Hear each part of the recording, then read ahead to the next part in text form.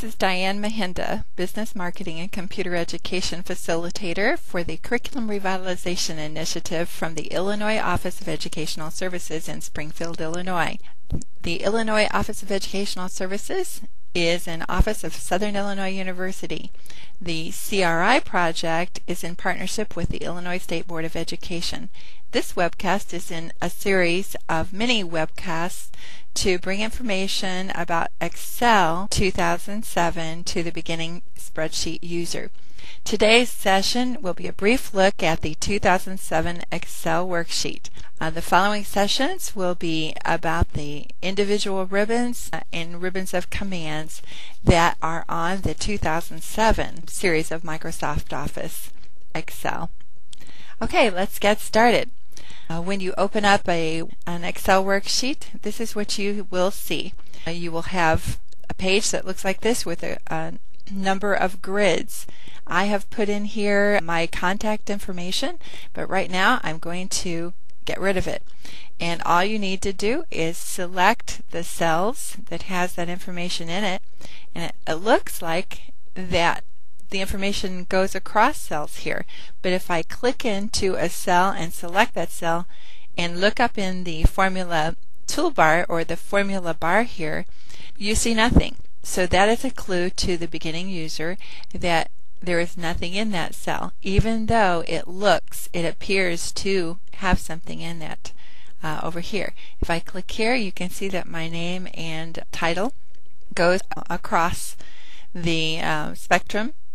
If I go up to this area in the columns, the area between the columns, you'll notice that you get a double-headed arrow, and that means I can click and drag the cell to make it longer, or I can double-click it and it will expand to the longest line in that column. So you can see that it all came as a result of being in column A. Okay, I can go back up here and just drag it. I can click and select those cells. I can click and drag several cells at one time, and then just press the delete key on your keyboard. And there the information is gone. Okay, so this is what it looks like to have a worksheet. And as you can see down below here, you've got sheet 1, 2, and 3. You can have more, you can have 4, you can have as many as you want to, and you can rename those to something that makes sense to what your project is. A spreadsheet is sometimes known as a what-if worksheet because you can put calculations in here that can either sum, average, you can do count, you can do many mathematical functions, and you can change numbers without having to recalculate. The program will do that for you. And in future mini segments I will show you how to do that.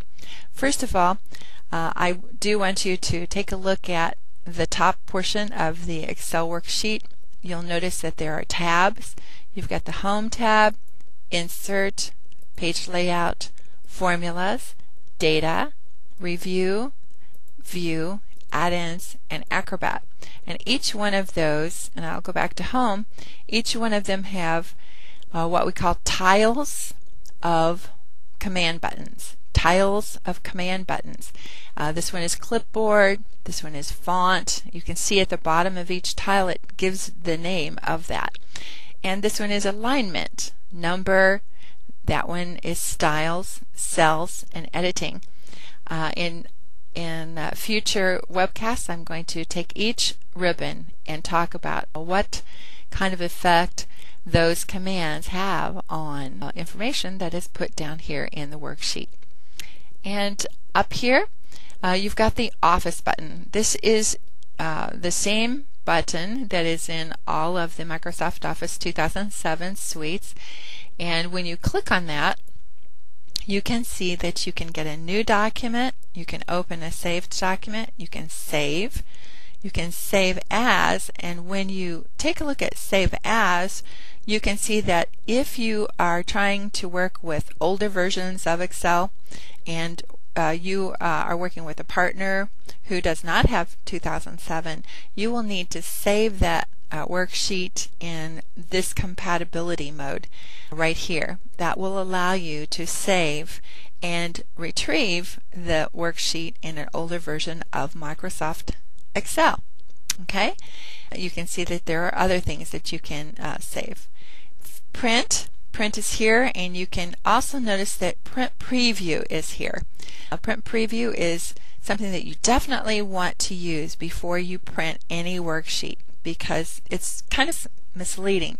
Sometimes, you keep going across columns with information, and what happens is it breaks it up into pages that are not very workable. So if you print preview it prior to printing, you can change the orientation, which is landscape, or you can maybe squeeze columns together so that you can get what you want on one page. And then here are some of the other options under the Office button. Now, the neat thing about this is that when you go across here, this is called the Customized Quick Access Toolbar.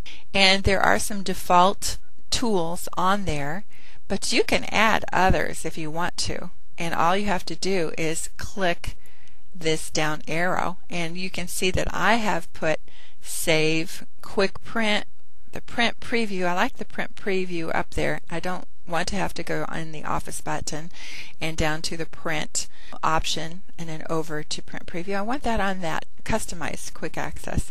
But you can put any number of things up there. If you wanted to get a new document, you can put that up there as well.